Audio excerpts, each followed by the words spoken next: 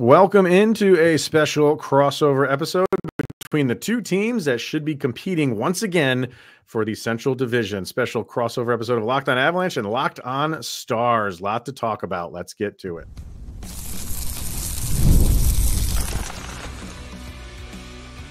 You're Locked on Avalanche, your daily podcast on the Colorado Avalanche.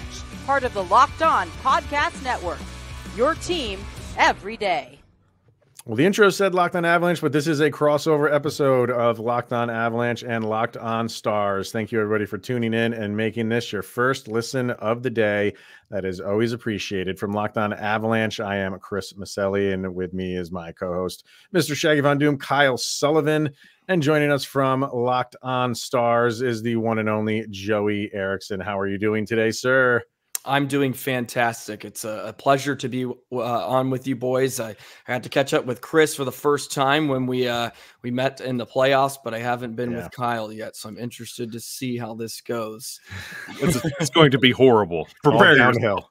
All downhill from here. Perfect. Yeah, man. I mean, technically, the season is here. But for us, the real season starts because the Avalanche will play on Wednesday, which is the day that this is coming out. Stars are playing Thursday, right? Mm-hmm. Against Nashville. Yeah. And I'm really looking forward to that one, and a new look Nashville team, of course, with Marchessault and Stamkos, and the old backup goaltender from the Stars is there now with Scott Wedgwood. So I'm really intrigued, and I'm hoping that rivalry kind of reignites. We had the playoff series a few years ago, and then the Winter Classic, of course. And now that Nashville's got some new characters in there, maybe it'll bring back some life to the season series. And it's in Nashville too. Correct. Bridgestone. So I know it's just game one, but with the new team that they got, game ones, the first home game is always big for whatever the home team is. Like, just for game one, what do you feel like? Will it just just get those first few shifts over and it's just business as usual, or what's the vibe going into game one in Nashville with that crowd and that new team? Yeah, I think the first period will have a lot of life probably, and then the game will just settle down and it will be hockey once again. And you have to remember too, Matt Duchene's going back, and he's already sort of had his revenge tour against Nashville, but that will certainly bring a little something to the matchup. And hopefully I don't have to hear Tim McGraw too much on Thursday night, because that means Nashville's going to be rolling. But you have to feel good. If you're a Stars fan, Maverick Bourque may not be able to go, so we're keeping an eye on that. Looks like Wyatt Johnston and Jason Robertson should be good. So the Stars should be pretty full strength, besides maybe one guy for Thursday night. But I think it'll be I think the first 20 minutes will be something that crowd's going to have to be electrified with just all the new shiny toys. So to speak. And it's got to help that half the league is Matt Duchene revenge tour. So I was going to say all his exes live outside of Texas. It's crazy. But no, I was curious about the Stars, because Robo didn't play all preseason. Like, what are you trying to establish? Like, honestly, in that first 10, because the Avs, they have the two contracts that are bouncing around with Landeskog and Nichushkin. You don't know if they're going to come back, return. And we always talk like first 10, first 20, first 30. What's the ideal start for the Dallas Stars in that first 10? What are they trying to prove right now? Yeah, I think they're just trying to prove that there's an attitude, I think, and an expectation to win a Stanley Cup now. And that necessarily wasn't the motto for a lot of years. And I think they just want to kind of get on the horse and play Dallas Stars hockey, and I guess Pete DeBoer hockey, right? Which is, puck possession, kill plays in the defensive zone, and play a ton of offense. And with Robertson, I don't have a ton of concerns that he's not been in camp. The last time he missed camp was he was holding out for a contract, and then he had 109 points. So I don't know if there's much cause for concern for him, just because the type of style he plays, he's a goal scorer. He's going to finish, and I think he's just so good at it. I don't think missing camp's going to hurt him all that much, but I think, that first 10 minutes will be big, and just trying to prove that once again, like, they're going to be a team that's that's going to be reckoned with for at least this season and for the future with all their young guys coming in. So I think if they establish that, they're going to be in good shape. And it's even weird talking about the Stars in this manner where it's just like they kind of have this swagger and I don't want to say cockiness, holding their heads where it's like, yeah, like we are one of the best teams in the NHL and it's okay to say that. And we're here to prove it like Colorado's been the last few years, but now it's about like, it's time to win a cup, right? It's time to get over that hump after 2 Western Conference Finals appearances. And hopefully this is the year to do it. I mean, I have cup or bust over there on the rundown, but you can talk about that now. And it's kind of in a similar situation that the Avalanche were in prior to when they finally got over that hump and won it. For you guys, you've been in the conference finals for the past 2 years. The Avs can get out of the second round. And then once they finally, got over that hump, they eventually obviously went on to win the cup. But is it that same kind of mentality? Like, does Dallas and do Dallas fans just want to get the regular season over with? Is this just going to be like a slog of a regular? You have a good team. You're going to the playoffs. And because we haven't got past where we've gotten the past couple of years, that's where the focus is right now. You know what I mean? I think you hit the nail on the head. And at least that's where I'm at. And maybe that's annoying to listeners over the summer because I feel like I'm always talking about things with the mindset of the playoffs. Like I'm already thinking about the playoffs. Like, okay, the Stars need to go out and add a defenseman, a Chris Tanev type acquisition to really solidify this decor so they can be true contenders in the Western Conference or a Stanley Cup. I always am looking at the Stars through that lens, and that can be frustrating, but I'm sure a lot of Stars fans subscribe to that as well. They just want to see what happens when April comes around. And I'm really intrigued to see where Dallas sort of, I guess, slots in the regular season, right? It's just at this point, it's about seeding. Like what seed are we going to get? Hopefully you don't run into a Vegas team that was an 8 seed last season and they took a big chunk out of you in that first round, right? You got to get a few things to go your way. I mean, every Stanley Cup team gets some bounces and they get lucky with some injuries, and sometimes you get some lucky series. And Dallas, unfortunately, had to take on an Avs team that was, loaded for the most part, of course, with Landeskog out and Nichushkin. That was a huge blow. If Nichushkin's there, I mean, it probably goes 7 games. Maybe Dallas doesn't even make the Western Conference Final, to be honest. That's how dominant Val was in those first couple of games. So if you get, I think it's just all about the type of matchups, and hopefully they get some bounces. But I think you're exactly right, Chris. Just like, can we get through the 82 games and let's see if we can go win this thing. Yeah. And what are we expecting out of Logan's Takeover Part 2? Are we getting some more consistency and some more seasoning? Because that was a great story going into last year, and I'm curious on what we're looking at on the next round. Yeah, Stankoven is a player, and I think what he's going to be really impactful at for the Stars is, even if he's not scoring, he's going to make a lot of things happen. I've sort of have named him like the player you would just absolutely hate to play against, and not because he's dirty. He's not a Brad Marchand type, but he's small and he just buzzes around out there. I call him a little water bug, and he just goes around and he's just like forechecking like hell and making defensemen just hate their lives because he's just all over the place. And you watch him in the preseason, and this guy does not need to fight for a job, and he's back checking a full 150 feet from his own offensive zone and picking a puck up and taking it off somebody's stick. And I'm just like, what is this guy doing? Like you almost have to, I've also said he's like that player that used to play with, or that teammate used to have, where it's just like, he's always going 120%. So you may be taking it easy, got a game tomorrow, want to, give yourself a rest. And this guy's just going full force, and he's not going to not let anything get past him. And it's just like, you hate to play against him, but it's great to have on your team. And I think he's going to score a ton this year. I really do. I think we're going to get a big tick in production, because he did kind of fall off in that rookie season. I think he gets to play with Jamie Benn again. And once Maverick Bourque is healthy, those two, of course, they just completely tore up the AHL last season. Yeah. So I think you're going to see a bit more consistency, as you mentioned, Kyle, in his offensive game this season, now that he has 24 games under his belt. I think you're going to look at a Calder finalist. I don't know if he wins it with, Celebrini kind of the guy to almost I guess it's his to lose, so to speak. But I think he's going to be up there as a Calder finalist. It's going to be a lot of fun to watch. I think the Avalanche are looking at Dallas and like, we want to replicate that with the youth movement. Like the young guys that you've put in just have seemed to have been aces.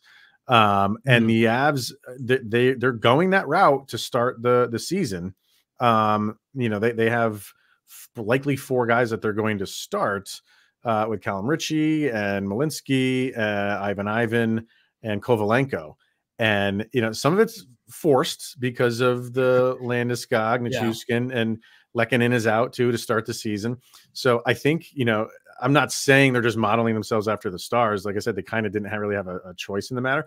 But Kyle and I were talking about this, past Avalanche teams would have just relied on veterans and just get us through. But they're going a little bit younger, and it's kind of exciting to. And how is it for you? Is it's kind of like similar last year, kind of getting these fresh faces that worked out, and it's like this is exactly what we wanted.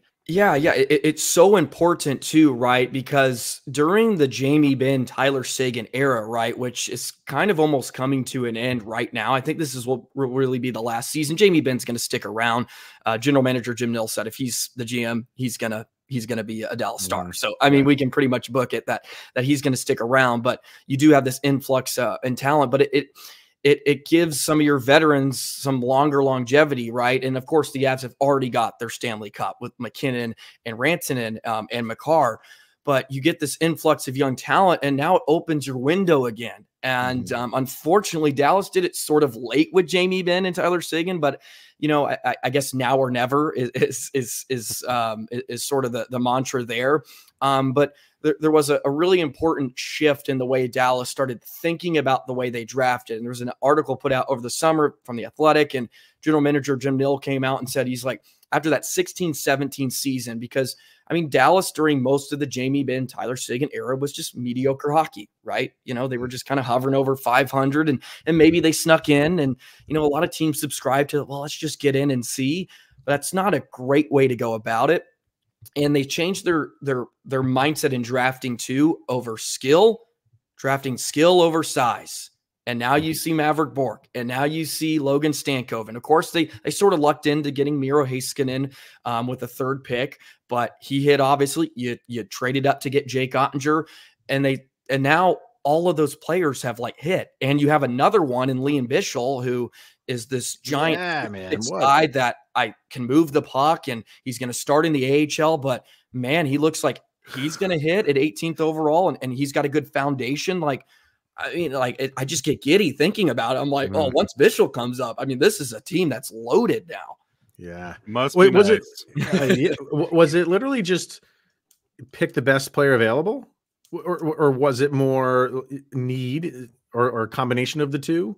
What was the mindset of drafting? I think the Stars really subscribe to who their guy is. They don't go away from that. And I think we saw that in this past draft with Emil Hemming. EJ Emery was there, of course. And the Dallas needs right shot defensemen, right? I mean, everybody needs right shot defensemen in a lot of ways, but Dallas, that would have been, I guess, best player available or need, but they stuck with their gut and they went with Emil Hemming, who's another Finnish guy. I'm sure they had their due diligence with Jari Lehtonen, a former, Stars legend. I think they just kind of subscribe to that, or it's just like, this is our guy and we're going to stick with him no matter what really happens. And, Wyatt Johnston was a pick that COVID was weird for a lot of teams. And I mean, I think Johnston played 7 games or something like that. But Dallas just liked him. There was a scout that loved him, and they took him, and that's obviously paid out. And I think he's going to be the next superstar here in Dallas. I think he's going to be that type of caliber player. And I would say it's just more of just kind of sticking with your gut. It's not necessarily best player need. It's just Stankoven in a 2nd round, he's a smaller guy, and a lot of teams probably were turned off by that, because that's just, it's GMs find it hard to, not want to give the big 6'6" guy just all the money a lot of times. And you see it in free agency, a lot, those big guys get paid. And then, but I think Dallas is just sticking with their gut, and it's obviously paid off. So good stuff. I wish my gut was right that many times in a row. So, all right, let's get a break in. A couple more questions for you, and then I'm sure you have some questions for us for the Avs going into next year. We'll get to all that coming up next. All right, let's hear it from Gametime. In the Gametime app, it has a new feature called Gametime Picks that makes getting tickets for your favorite live events even easier. With Gametime Picks, it filters out the fluff to show you only incredible deals on great seats so you don't have to waste time searching through thousands of tickets. There's other things that we love about the Gametime app as well. Of course, you have the Gametime Picks, the all-in pricing. You can toggle the feature on, and it shows you the total upfront with no surprise fees at checkout. I guess if you're one of those people that like surprise fees, don't toggle that on. But most people want to know what they're looking at is the final price, and you can toggle that feature on. You got your seat views, your lowest price guarantee, or they will credit you 110% of the difference. And the Gametime ticket coverage, and your purchase is covered with the most flexible customer service policy in the ticketing industry. So take the guesswork out of buying tickets with Gametime and download the Gametime app, create an account, and use the code LOCKEDONNHL for $20 off of your first purchase. Terms apply. So again, create the account and redeem the code LOCKEDONNHL, LOCKEDON NHL for $20 off. Download Gametime today. What time is it, Kyle? It's game time. Stop doing that. I'll fill you in later on, Joey. I'm sure Chris loves it every time you do that, Kyle. Yeah, there's an added. I think I'm starting to see the dynamic now. there's an added feature which he's incorporated to that, and I'll let you know later. Anyway, all right. So yeah, you got the Avalanche and the Stars. I think they're still the two horses at the top of this division. We'll let the Predators earn their keep before we invite them into this party that we've been kind of it's just been the two of us for a few years now. So we'll see. But as far as Dallas goes, in my opinion, they're one of the most well-rounded teams in the league. They have very few weaknesses, in my opinion. So when I ask you this, like, where is the weakness? I don't mean like, what are they terrible at? Because I don't think they're terrible at anything. Just what's the one little thing that teams could exploit just to maybe get an upper hand on them? Because they're going to be a tough out game in and game out this year. Yeah, no, and I think it's a great question and something I've really pondered over the last few weeks because obviously July 1st in free agency, it wasn't what a lot of Stars fans wanted, right? And getting Matt Dumba and Ilya Lyubushkin. But the more I think about it and I take a more bird's eye view look at really the entire West and even the Central, the weakness you would point out is the defense, right? And Matt Dumba and Ilya Lyubushkin, which are really just slotting into your top four. Lyubushkin's just played over 17 minutes is the most he's ever played in his career a night. And how is that going to work out? Dumba, of course, has not looked the same like he was in Minnesota, but he has played over 20 minutes a night recently with Arizona, and you have to think he's going to get a little better with his situation here in Dallas because it's just a better environment. And if he plays alongside Miro Heiskanen, I think Miro is going to make him look good a lot more often than not. But when you really take a bird's eye view look at things, you have to think, well, like Colorado has a better defense, of course. I think Vegas you would put up there as a team that still has a very good back end. Nashville, I think you can make the argument. But Dallas still has Miro Heiskanen and Thomas Harley, who are, really, really nice pieces. And Lindell's been there forever. And I think Lindell's a very underrated player that I think in a lot of postseason series, teams kind of come out of and be like, yeah, that 23 guy's like pretty good. He's not flashy at all, but he's earned our respect in a lot of ways. The really, I think the big concern is Niels Lundqvist, who's like that sixth defenseman who, you remember that Colorado series was playing like 2 shifts a game until Petrovic finally came in. Can he finally establish himself as a player that has trust with the coaching staff? Because that's really where he's lacking is Pete DeBoer and his staff just have not trusted him enough to play. So one of my bold predictions is he plays 70 plus games with the Stars because the most he's played is 60. I don't even really see that happening. So that is the weakness, but it's not egregious, right? It's not like they're falling off a cliff, but they will have some issues there and they're going to have to make up for that at some point throughout the season. And I noticed there was a lack of confidence in the defensive pairings in preseason. There was like a lot of shifting and moving in the pairings. And it's something that showed me that there's not that confidence in what they have. With this Nashville game coming up, do you find them finding confidence in these pairings if it is a successful win against Nashville and this is what you commit to going forward? Or is there going to be like fluctuations in this defensive pairings throughout the year? Yeah, I think we're going to see a lot of experimentation. That seemed to sort of be the trend throughout the preseason, but I think they're going into it knowing what they're going to go with, which I think is a good sign and something that I wanted them to do, because number one is you have to get Miro on his strong side, and we saw in the preseason it just opens up so much more for his game. And I know they tell us, well, we're not worried about it. Well, you should be, because it makes him a lot better of a player. It really does. And he's already one of the best defensemen in the world, but like you get him on that strong side, then he's on his forehand. He can do so much more. So he's going to play alongside Matt Dumba, I believe. That's going to be your top pair.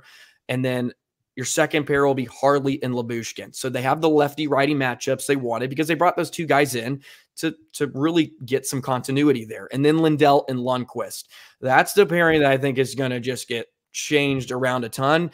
And I think they may be what I guess I would say I'm going to be concerned about is they have a rough stretch here, let's say, to open the season. Then they're going to want to go back to Harley and Heiskanen, which of course is a super duper pairing. Like those two are dominant together, but I would love for them to just let it marinate for a bit and see what they have out of it, because they are a really good team. I don't think they have to worry about, like an Edmonton situation where they were really putrid off the start, but they don't have Connor McDavid to kind of lift them through the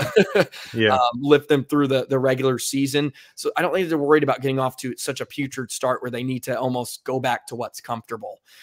So I think it's a good point. Yeah, I don't know if they really know.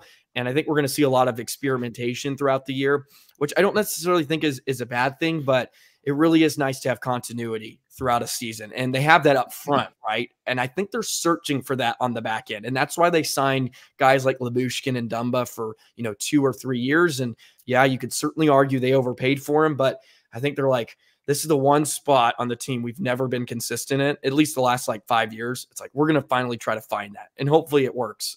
Yeah.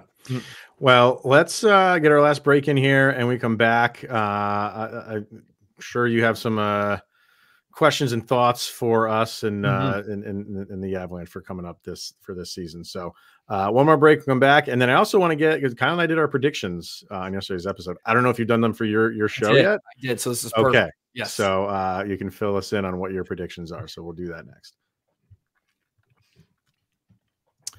All right, let's hear from FanDuel. NFL fans, you can start the season with a big return over on FanDuel, which is, of course, America's #1 sports book. So when you get that hunch in the middle of the game and you can check out the latest stats, view live play-by-play, and so much more on the same page where you place your bets.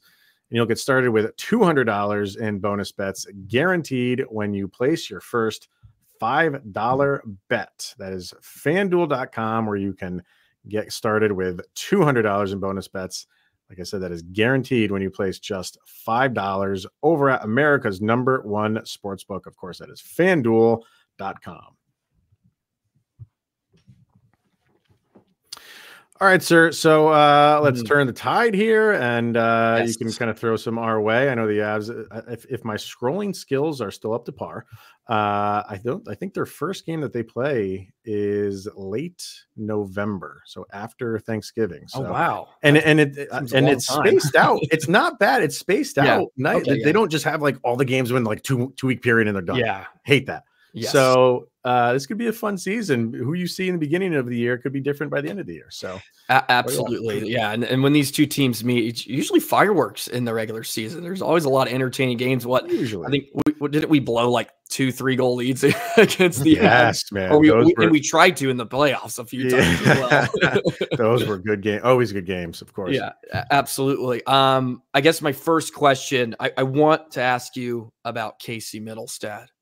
I've always liked his game, and then he comes over from Buffalo. He comes into Colorado, and he's like, yeah, now this guy can play with people around him. Is he sort of he kind of your number 2 center now, kind of rocking along? He's it's McKinnon, and then you got Middlestad kind of running shot, because he's a really good player, and I think he gets to show that now in Colorado. I hope so. I hope he is the 2C. They're giving him the keys. Okay, yeah. Avalanche fans, we've been here before, right, Kyle? With Alex Newhook, it's a different animal, though. Like it's not, Middlestad is not Newhook, but yeah, the interesting thing with him is they haven't really given him a solid line to play with in the preseason and in training camp. It's just been kind of like a mix and match, because the guys that he's likely going to be playing with are not going to be playing right now with Valentin, maybe Gabe Landeskog, even Artturi Lehkonen. So those 3 guys, you can, interchange who's going to be on that line. He doesn't get to practice with them. So you're thinking it might be a really young line with him, Kovalenko, and probably Callum Ritchie to start your second line. But you're right, man. Like I'm expecting a lot from him this year. I just don't think, he's buried in Buffalo for a long time. And now this is how many guys have come to Colorado, and just with the culture, with the winning culture, and being around guys that just expect to win, just get more out of a guy. I'm sure, Kyle, you feel. No, you're very excited to see what Middlestad can do, especially with an off season and a training camp, and he can really work with the Avalanche. But like Chris mentioned, like they gave him a new deal. Like he's here. He's the 2C. But they gave him this promotion, in his office they're still putting up the walls and a door. Like he's moved in, he's got comfortable, but he doesn't know what everything looks like around him. And I don't think you're going to see 100% Casey Middlestad till probably that first Dallas game. Yeah. Could be. Wow. Yeah. Could be. Yeah. It's gonna be odd. It's gonna be weird. It's almost like unfair to him, because it's like, hey, you're our guy. We haven't had a true 2C. You are anointed that guy. And oh, by the way, for the first maybe 1 or 2 months, we're just gonna mix and match a line for you. But I think that'll make him rise to the occasion. And if he can really kind of make this the second line, if it continues to be Kovalenko and Ritchie, if he can keep them and introduce them to the league and keep everybody above water, I mean, he's going to be a superstar in Avalanche land. To do that with less, or not, I mean, I want to say less, like they're not good players, but it's a tough start for him. But I'm interested to see where it goes. Yeah. What is the latest on Landeskog? I feel like I haven't heard much from his side of things. It's still you hear all the right things. Okay, yeah, coming out of him. He's progressing. Yeah, and you know what, man, and I believe it, because if they've always said if there's any other setbacks with this, like they really got to start back at square one. Maybe we're past that stage of starting all the way back from square one. When they said that was shortly after his surgery, and maybe like 6 months after his surgery. I think we're beyond if there's a setback, we got to go to the drawing board. But if there's a setback, it could be another month or 2. I don't know. I don't want to guess what it is, but maybe we're past the worst of it, I want to say. And they're saying all the right things of he's progressing nicely. What did he say, Kyle, earlier, sooner rather than later, of when he should return to action? I think Avs fans are kind of expecting a November return. And that would be kind of incredible, because you will likely, if that happens, you're getting Landeskog, Nichushkin, and Lehkonen all back in November. Yeah. That's and then you're fully loaded. I am curious from an outside point of view, I guess, if you look at the Stars Avs postseason series, high end talent, of course, the Avs match up there. They have the better high end talent. I mean, with one of the top, I mean, really, they got 2 top 5 players in the game. I think you could really make that argument. Sure. Is the possibly the weakness if these 2 teams met again in the postseason? Is it the depth up front? Is that where maybe Dallas had the advantage at? Is it goaltending? Because I think maybe it's Dallas had extra depth up front. That would be where I would say the Stars had the advantage. From your point of view, do you look at it a different way? Especially it's different when you're not fully loaded and some of the outside concerns that have happened. But I could tell you if we're looking back at that playoff series and where the matchups went, the absence of Val Nichushkin in the middle of that series popped the balloon for the Colorado Avalanche. Yeah. The production you were getting out of Nuke in the first 3 games or first 2 games, and especially off that Winnipeg series, was phenomenal. And especially off his track record and the Seattle exit the year prior, you were building confidence that Nuke was here to stay, and he's done everything. And the exit deflated that team. You could see it in the body language. You could see it in how that team reacted. That game 4 was like just a complete no-show, unfortunately for them. Like, it was terrible news to get. Like, it was just like, oh yeah. Just an hour before the game. An hour before the game. And they found out along with all the Avs fans, and you could feel just that dread and the disappointment. And that's what turned the series. If you have this series back, I agree with your point earlier. This might be a 7-game series. You could break it down every way possible, but the emotions coming off that Winnipeg series were voided with Nichushkin's exit. Yeah, that was rough. And I just don't think the defense was up to par in the playoffs for the Avs. They kind of struggled, and Georgiev kind of bailed them out a few times, which was odd because he had a very up and down season. It's going to be a lot of eyes on him this year, man, to see what he can do. And not only him, his backup in Justus Annunen. Like, they really haven't had a true backup in a couple of years now, since Francouz retired. So he's got to be a solid backup. Georgiev's really got to stand up. The defense has to improve depth wise. I think that could be hit or miss with them right now. I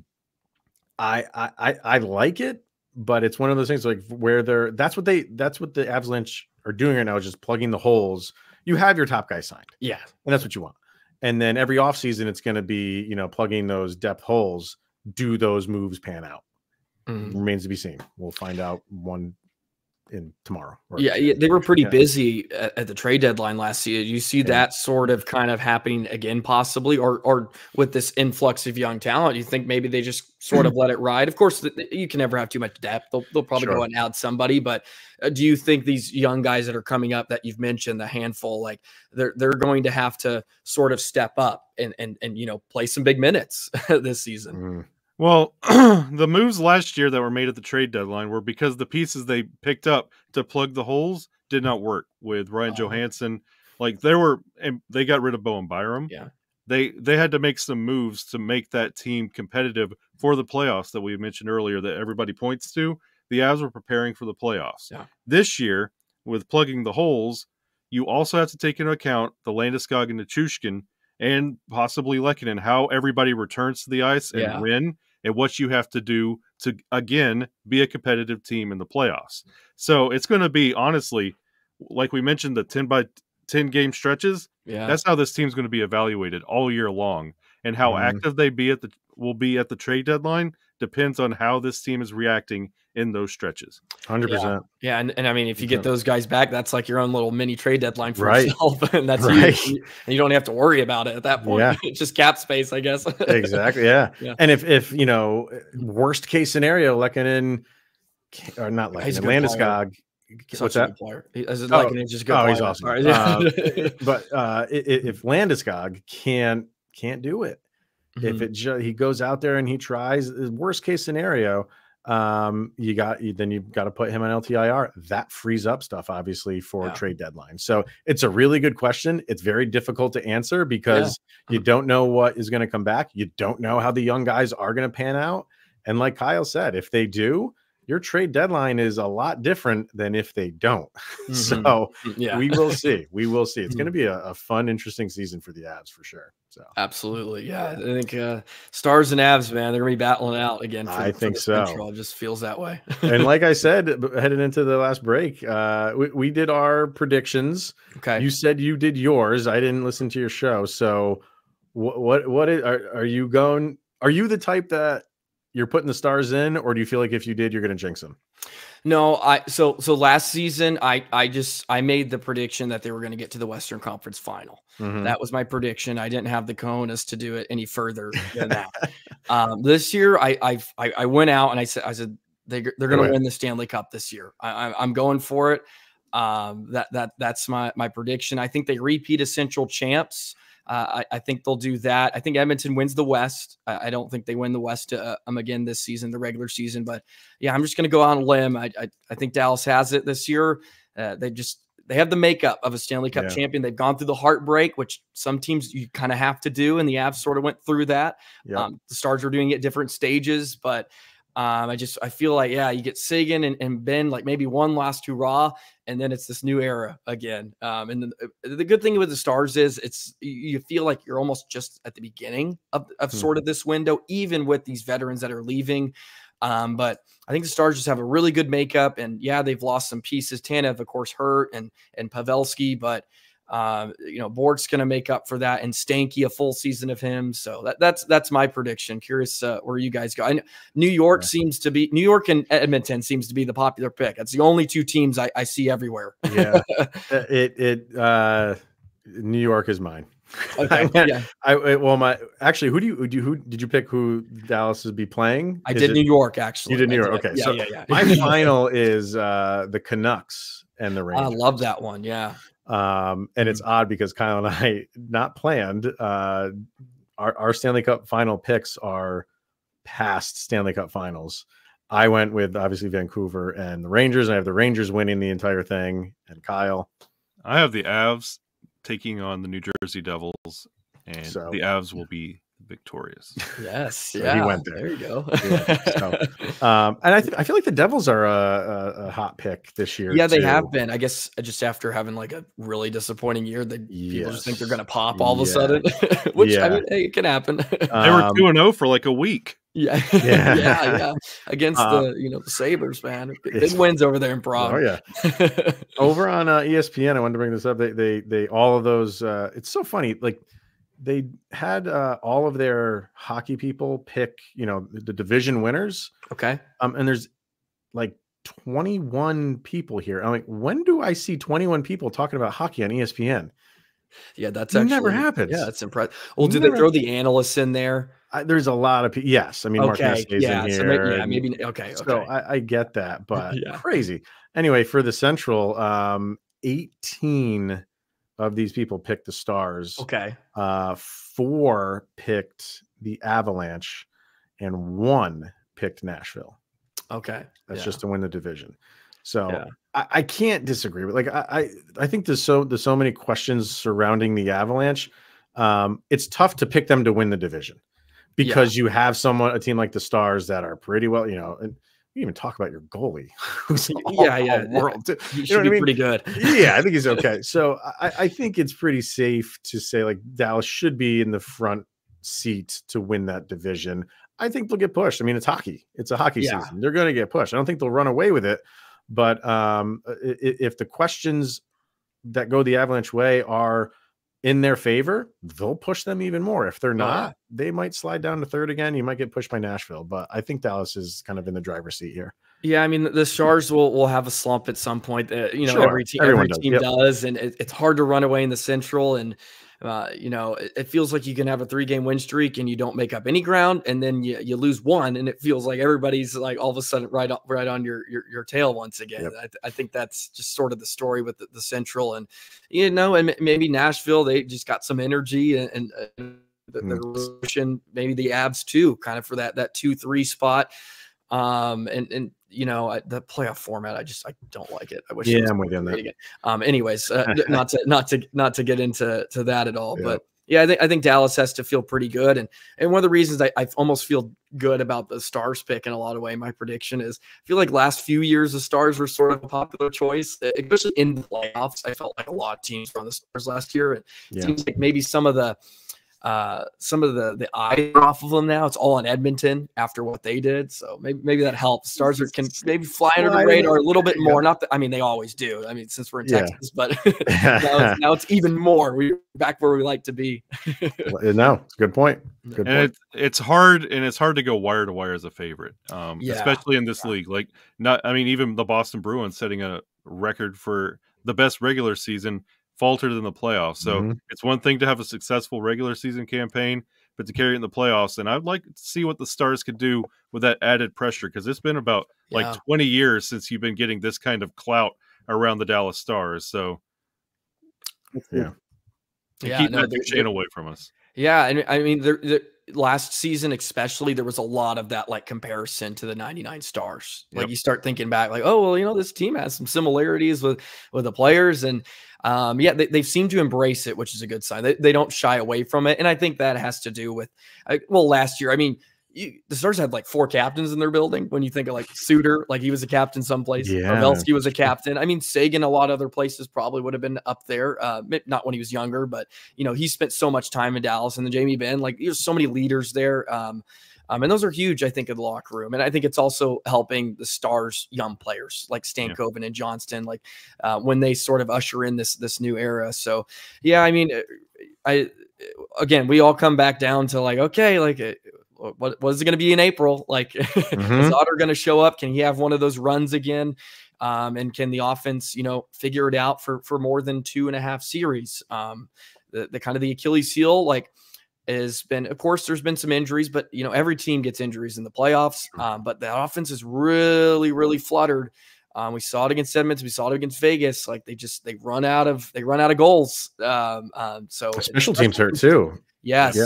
I think I looked at this after the Stars lost, but under Pete DeBoer, his previous stops, like special teams, like goes out the window, like the further they get into the playoffs. So hopefully that's not a trend that continues. Yeah. And you shouldn't, and especially where Pete DeBoer's been. I mean, San Jose had some good talent. I mean, Dallas has. I mean, you pick and choose who you want to play on your power play. So what's going on there? Is it coaching, or is it like? I hate to be like, well, the players just got to be better, like obviously, but special teams is huge. Playoff, I mean, God, it just changes the momentum constantly, especially nowadays with the modern era. It's just penalties, wazoo. You have to be able to score. That's an odd trend that you don't want to continue. That's a weird one. I can't figure that one out. And especially when they dominated series previously. And then just like even the PK, it just like seems to not work. I mean, you go up against Connor McDavid, like that. It's gonna, you're gonna give up some. But wow, that's true. No, but it's a trend that it's like it just disappears. So hopefully they figure it out. All right, man. Well, let's wrap this thing up, and I'm sure we will be chatting once or twice during this regular season. So it's a hockey season. It's sure to be a good one. So throw out where people can follow you, the show, anywhere else on social media. Absolutely. I'm at Joey the Jet 19 on Twitter. You can see us on Locked On Stars, of course, free and available wherever you get your podcasts. And I look forward to catching up with you guys again. Maybe we'll have to do it here in a month before the first matchup. Maybe it'll be a battle for first place early on in the season. And Thanksgiving's always that big kind of deadline, right? Like, are you in the postseason? And I think I hope the Stars and Avs are going to be fine at that point in the season. You never know. Right. Hopefully no surprise firings or something. All right. And if you want to follow us over on Twitter, X, whatever it is now, LOPN_Avalanche. And that's also Locked On Avalanche on Instagram as well. Kyle, where people can follow you? At Shaggy Von Doom. There you go. So, all right. Enjoy these games. Enjoy the season. Joey, appreciate you jumping on here with us. Like we said, we'll definitely be doing this throughout the year. So thank you, everybody, for tuning in and making it your first listen of the day. Always appreciated. For Mr. Shaggy Von Doom and Mr. Joey Erickson, I am Chris Maselli. This is Locked On Avalanche and Locked On Stars. Enjoy the games, everybody.